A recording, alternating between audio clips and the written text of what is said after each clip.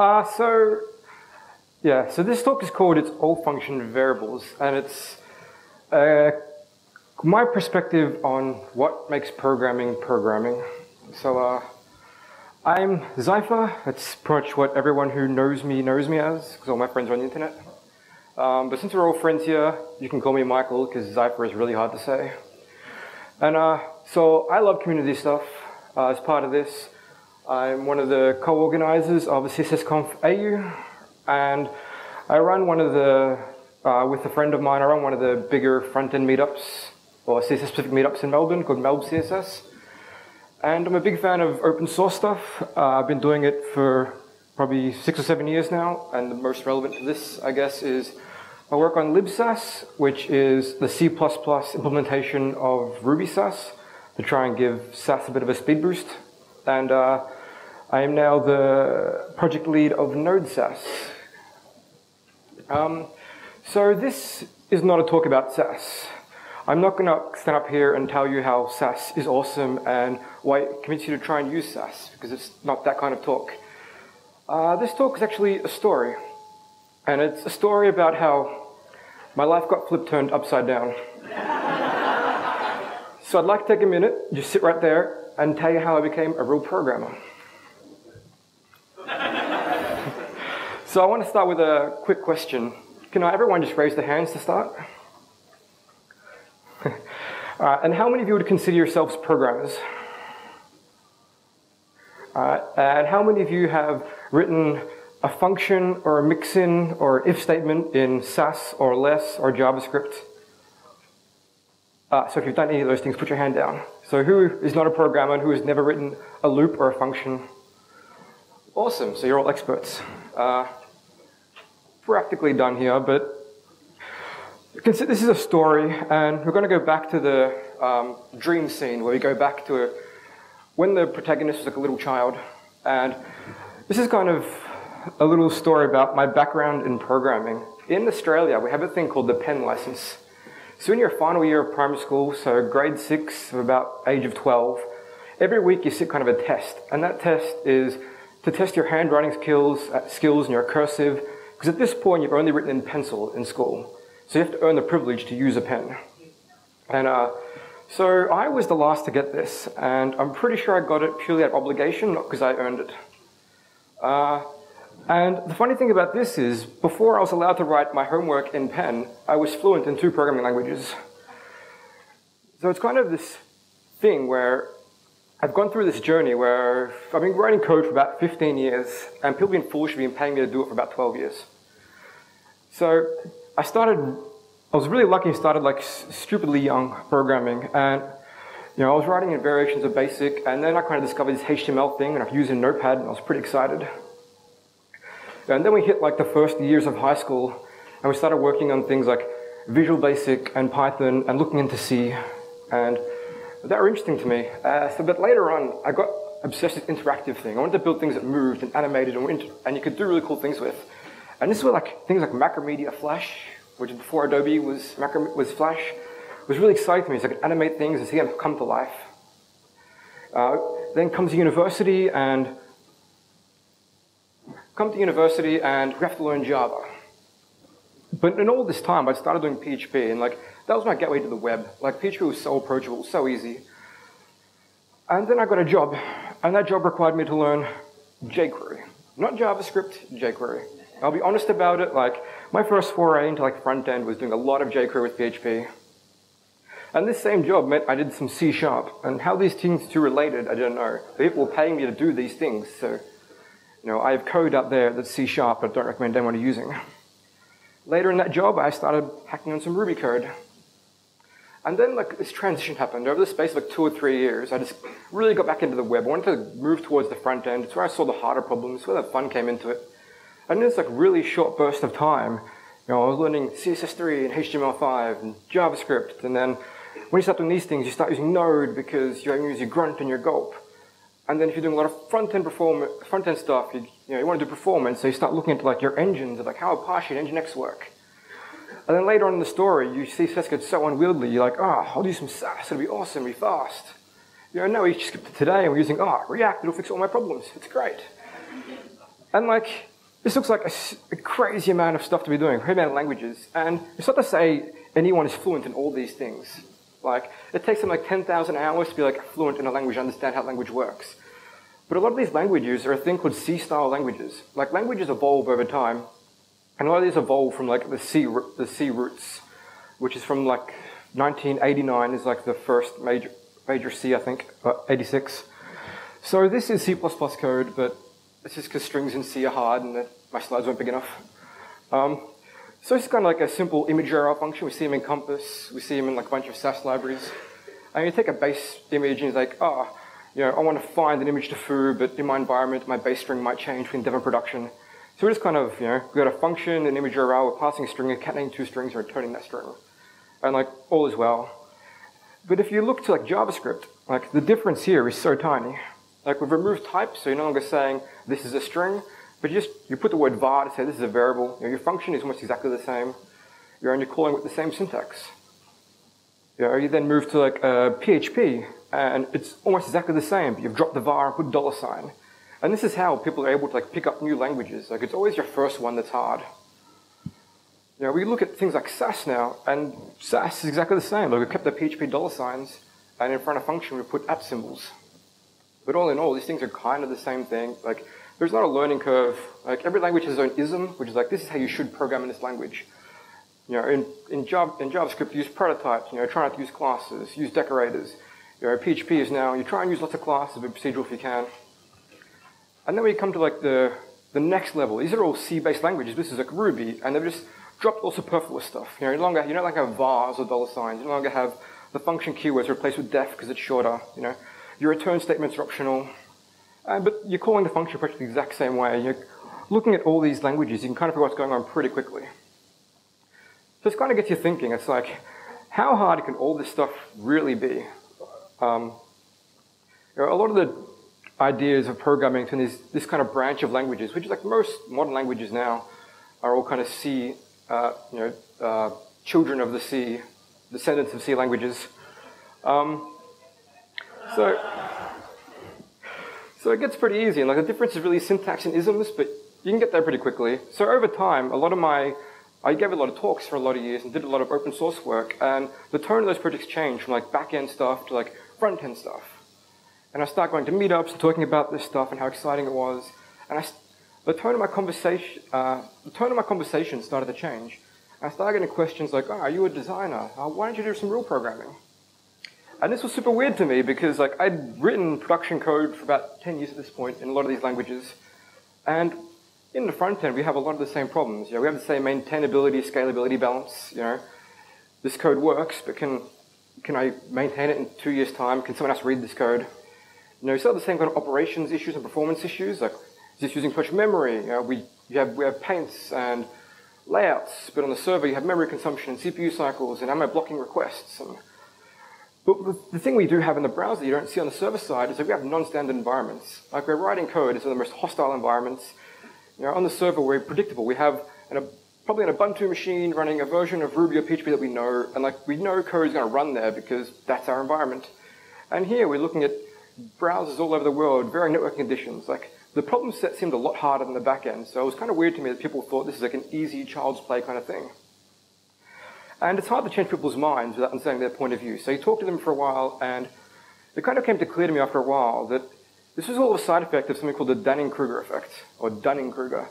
And it's kind of two parts. And it's kind of like people who don't really know a thing, or kind of know the basics of a thing, can extrapolate from that and look, I know the basics, so obviously the harder parts aren't that hard. It's like not knowing enough to know how hard something is. And a lot of us may have experienced this earlier today with Leah's talk. And you see, it's a pie chart. We have a circle, we use another circle, like how hard can it really be? And you start digging into details, you realize this is actually really insanely complicated. But you have to give it that time and effort to get there. And the other flip side of this is people who really know something, conversely, people who really know something kind of overestimate everybody else's skill and say, well, this is easy. How come you don't know how to do this? Like, this becomes second nature to you now over time. And it's like, well, you should be doing these things. It's really easy. And it's easy to understand why people don't see front-end as a really hard thing. If we look at like the DAO of the Day of Web Design article came out 15 years ago. Since then we've had like every couple of years we get something new like CSS3 and HTML5, then responsive development, then preprocessors. With that came build chains like Grunt and Gulp. Then the big focus on WebPerf, and then the the extensible web manifestos, and now we have like Fluent Confs and CSS Confs, and then the 60 frames per second thing, and now it's like HTTP2. These are a lot of things to keep up to date with if you have not touched front end since IE6 or just kind of toyed around with seen some demos, toyed around some tutorials in your time being.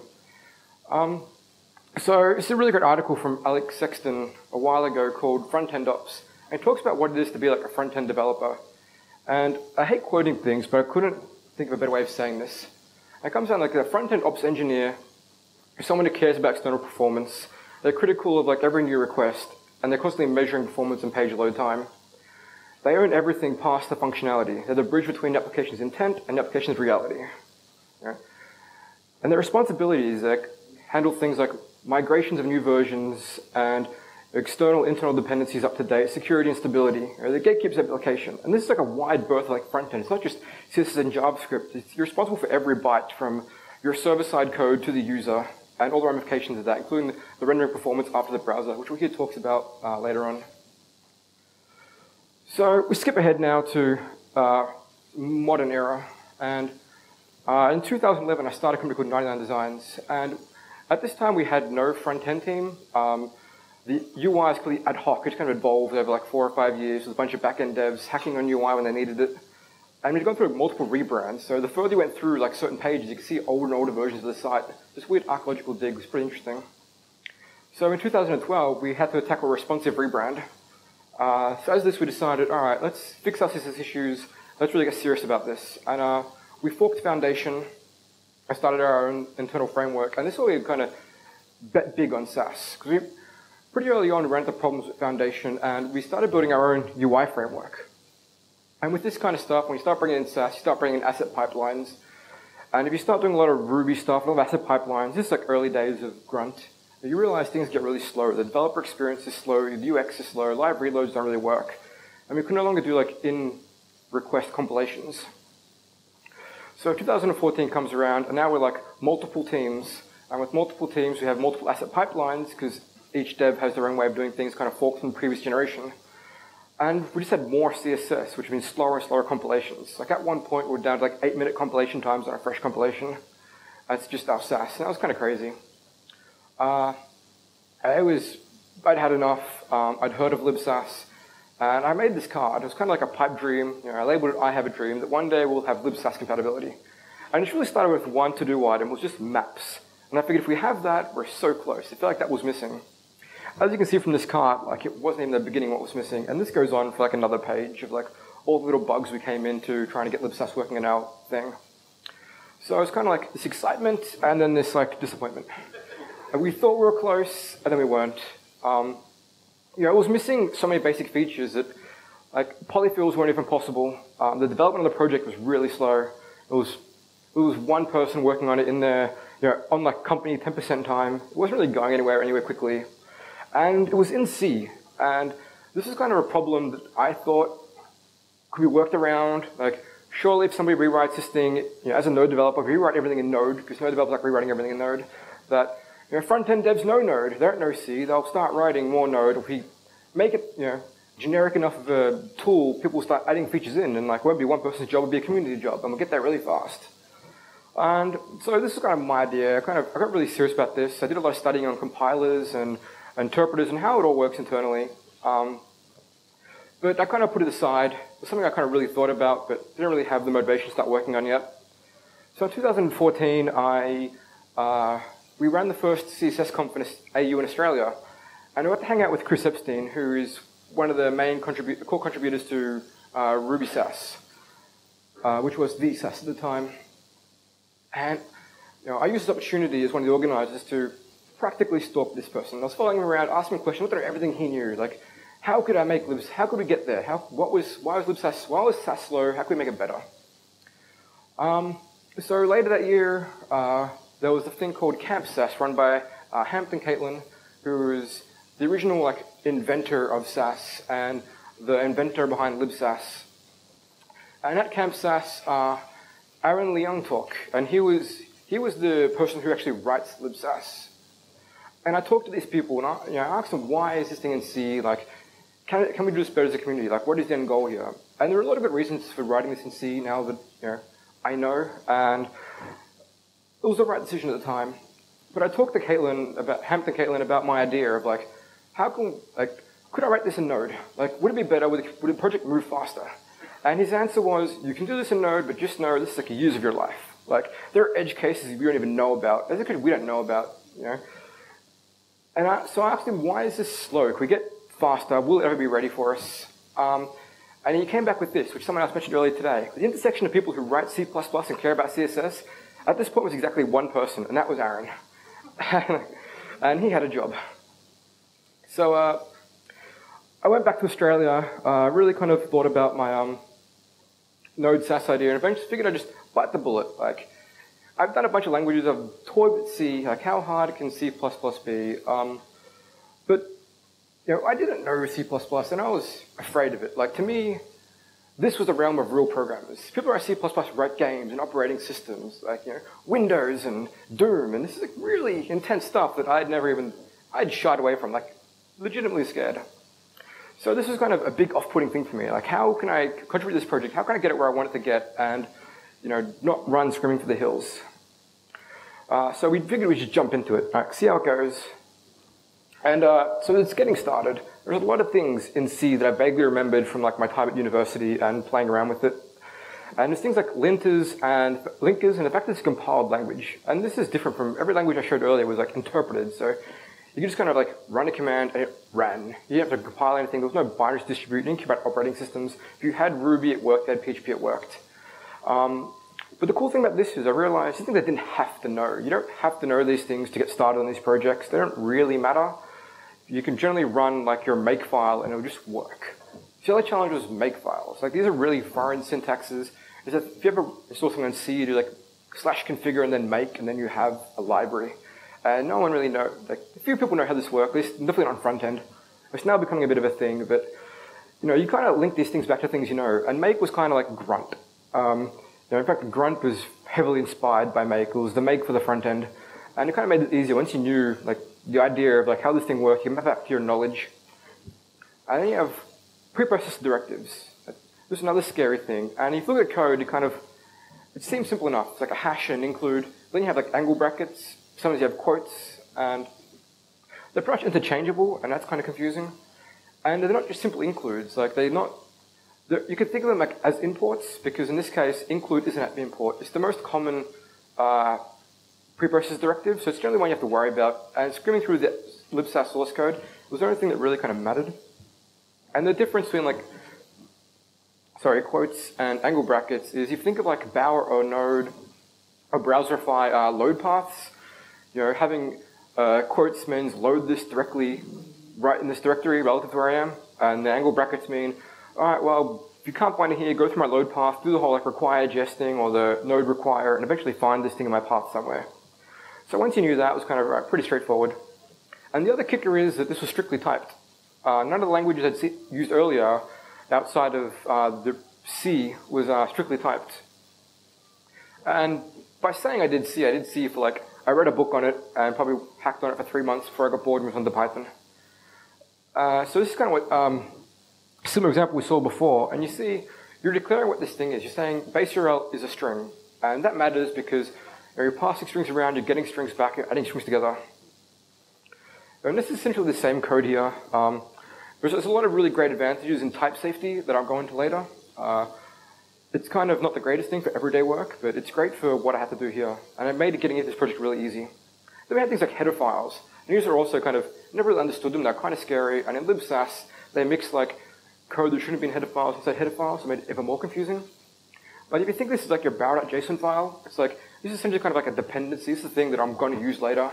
This is, assume that it will be there, and if it's not, really nothing's going to happen. So you can kind of over header, and nothing's going to be bad about it. So I wanted to jump in and get this map. So I figured if I get maps, we're there, we're 90% of the way there, it's going to be beautiful, and everything's going to work. So if you don't know what maps are in SAS, I'm going to put quickly into it. CSS has a thing called the shorthand properties, which in SAS are called lists. You know, you got 1 pixel solid red. It's a list of 3 items that we can manipulate later, and they're all throughout CSS. So we can get an item out of a list like this by calling it nth for getting the first item out of it. Unlike most programming languages, SAS is one index based or 0 index based. So then you have maps. And maps are like lists, but they're kind of like, think of the longhand syntax of CSS, where it's like a hash map or an array in PHP.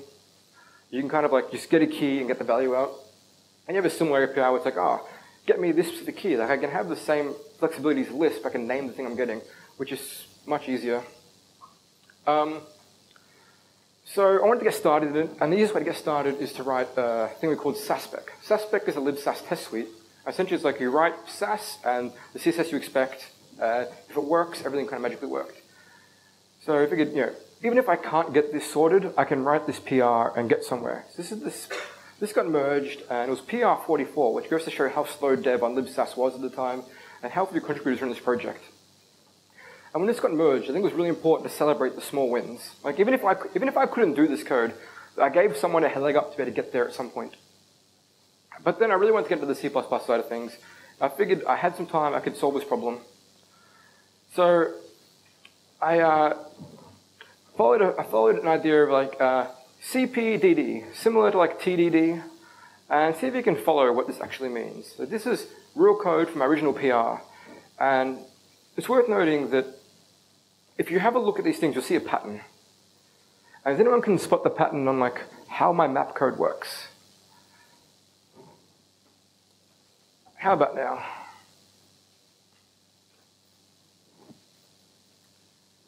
Or this one. If you'll notice, everywhere you see the word map, you see the word list above it. Because maps are essentially lists, but rather than having like an integer-based index, you have, for the most part, strings, but in SAS or any object. So I did what's called copy-paste driven development. I grabbed the libsass source code for the word list, duplicated it, changed it to map, and you know, in some cases the logic was a bit different. You know, instead of getting integers, I had strings. I kind of like copied and pasted code where I saw what strings looked like, and I just did it, and it compiled, and it was amazing. And you know, of course, maps didn't work because I haven't written the parser yet, but I got it to compile, and that was really exciting because that is hard. So then I went to the next step of my development, which was CEDD. And so when you get an error a good error in SAS, or this is now libsass, you get like a really descriptive idea of like, oh, this thing is out of bounds, like I know where to look for this code, it gives me an idea. When you get errors in C++, generally you get something like this, which is like, this is broken, figure it out. And there is a lot of that, especially when I know what you're doing. Eventually I figured out I could use GDB and like get a lot of cryptic output with a lot of like really scary looking things like syscalls and symbols and OS archive. But it just looks scary. With 2 or 3 commands, I now have this stack trace, the thing we had in the original code.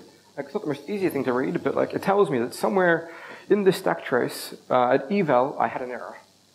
Once you discovered that, things got a lot easier. But it took a long time to get there. It was a lot of like, what is happening? Why is this happening? Just screaming at the compiler. And this is what I call compiler error-driven development.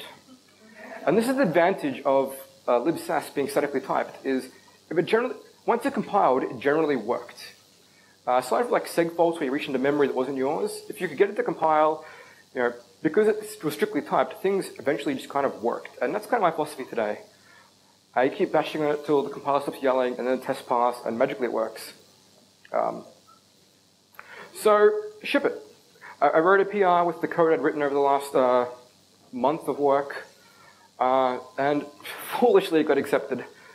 People were happy, and you know, this got announced at SassConf, and you know, everyone was excited. We all kind of partied together. It was great. There was one kind of big problem. Is that I write my C like I write my SAS, because that's what I was mapping it to. So a map-get function is native, and if you've ever done a hash, you should know that if you get a key, you can just kind of pull that key out in constant time. But because I copied all the list code, and list codes were lists or vectors and not hash maps, my first implementation was kind of iterated. I did this, where it's like, here's the map and here's the key, loop through all the things in this list. When you find the key that matches, just pull that value out. So I just maintain like two vectors, one of keys and one of values. And this runs in like any complexity. This is super slow, and the bigger your map gets, the slower this gets. And I knew this was slow. On the PR, I said it was slow. I was saying we probably should have merged this, but this will get someone who knows what they're doing closer. I'm pretty sure in the PR I said I don't write C++. Like, you can do better, but this is what you started. But they shipped it anyway, and they were happy to do it. And this is because of the libsass philosophy at the moment. And it's like performance is a feature. We wanted to, our main goal is to get libsass to where SAS is. Performance comes mostly because like C++, and it's awesome. This is magically fast with no work.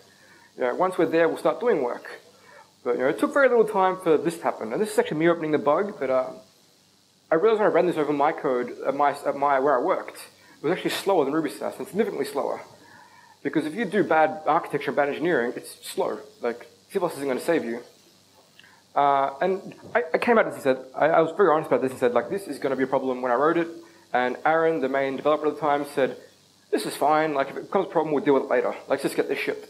And like, given our goals, that was like a great mentality.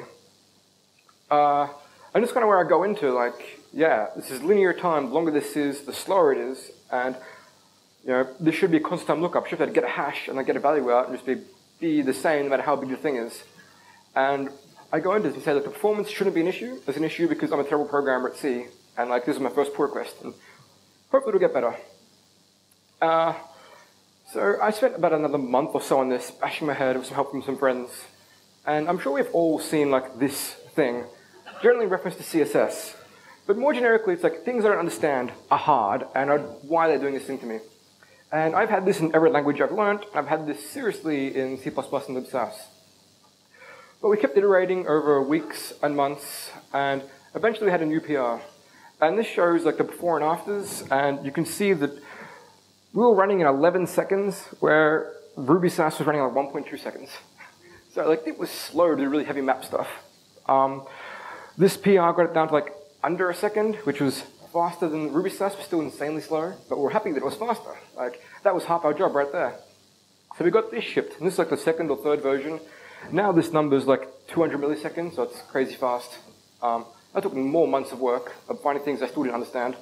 A lot of us still copy and paste driven development, but that's how we roll. And there was partying, we had maps, everyone was really excited. We were almost there. And when I thought, yeah, my code will run now, we're so close. And 30 or 40 bugs later, we finally got there.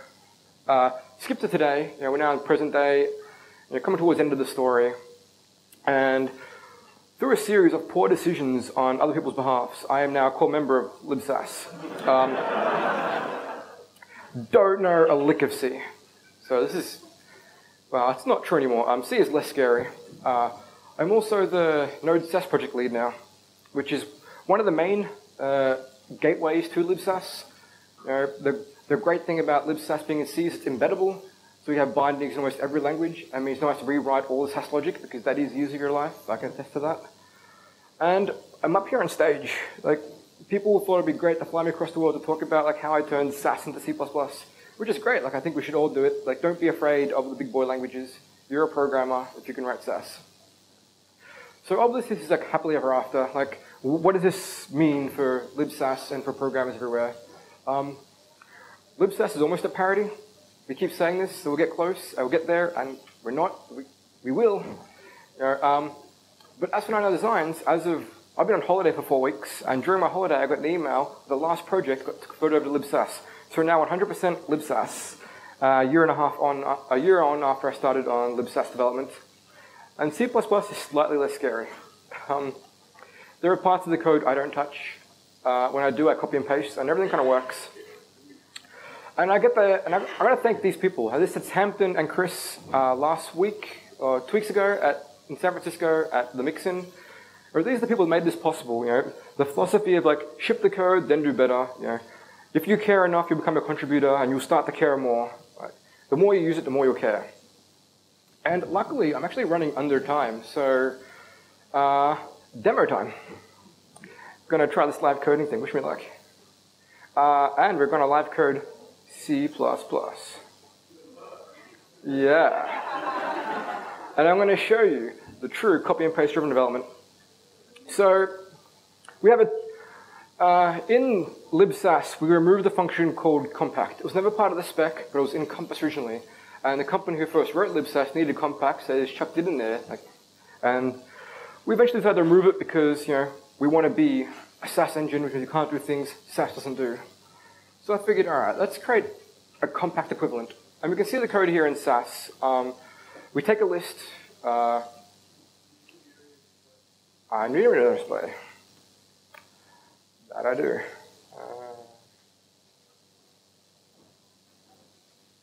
Wow. Oh, alright, that's not 1080p.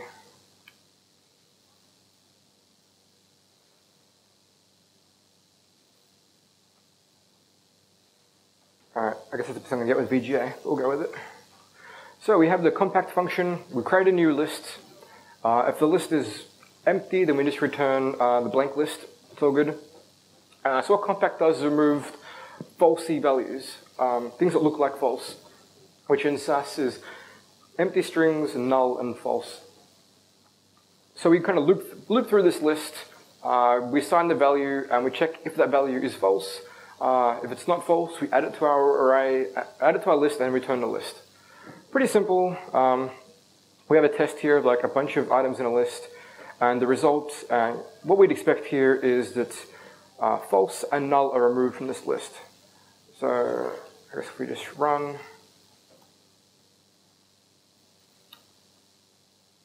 cool, we can see false and null are removed from the list. Actually, I'm not a liar. We're recompiling libsass, exciting stuff. Cool, so this is running this SAS code. But if we want to, writing these languages in the interpreter is kind of slow. So you want to write it in, if you're doing lots of compacts, you want to write it into the native language.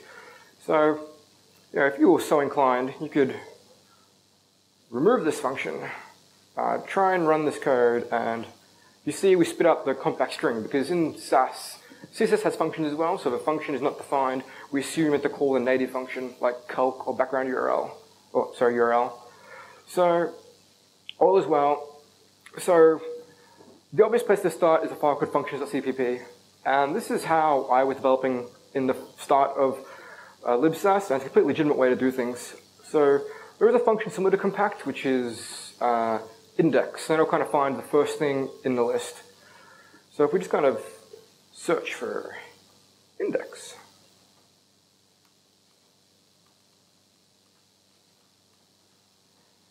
it's cheap.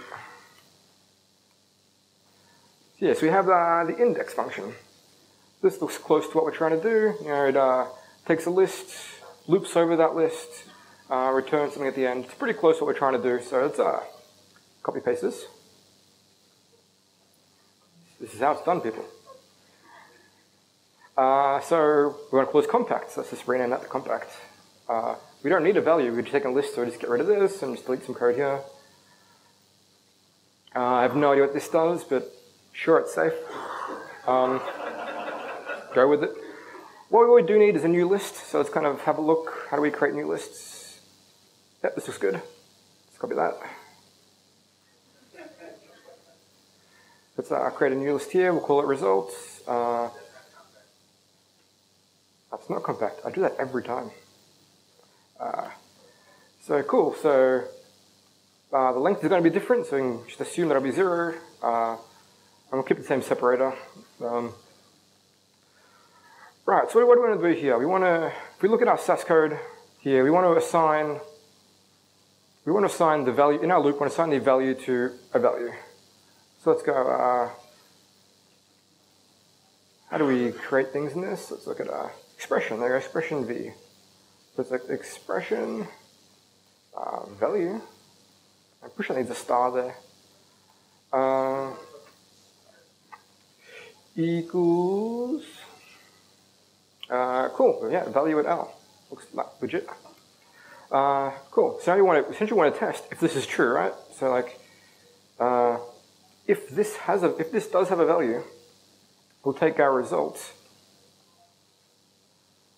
and just add this value, I guess. Got that.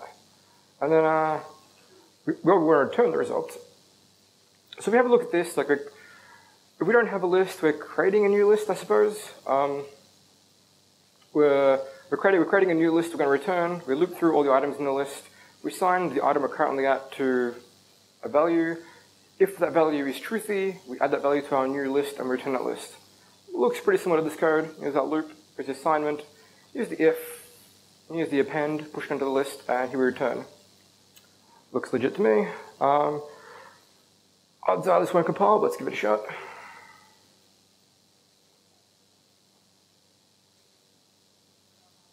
Oh, I did compile. All right. But it didn't work. So, all right, we know we forked a thing called index. So let's kind of search for index in our code and see what happens. These don't look relevant. Index.sig, that looks familiar. So let's duplicate that and change index to compact.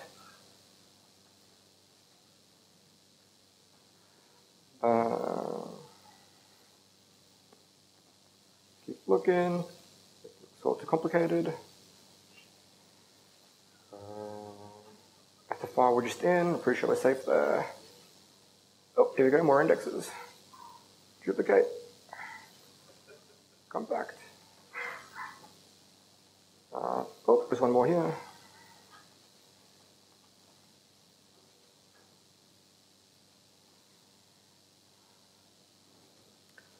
I think we're looking good.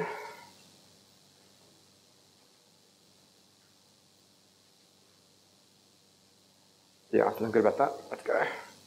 So recompile this.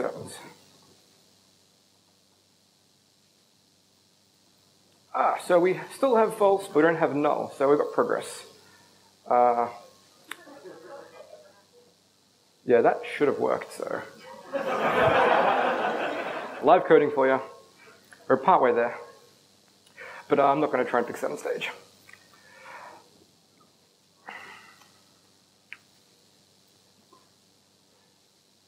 So we laugh and we giggle, but that's how a majority of libsass development happens. Don't tell your managers if you want to keep using libsass. They may have beef with that. Cool, so I'm Zypher. You can find me on that, on anything, and stay sassy.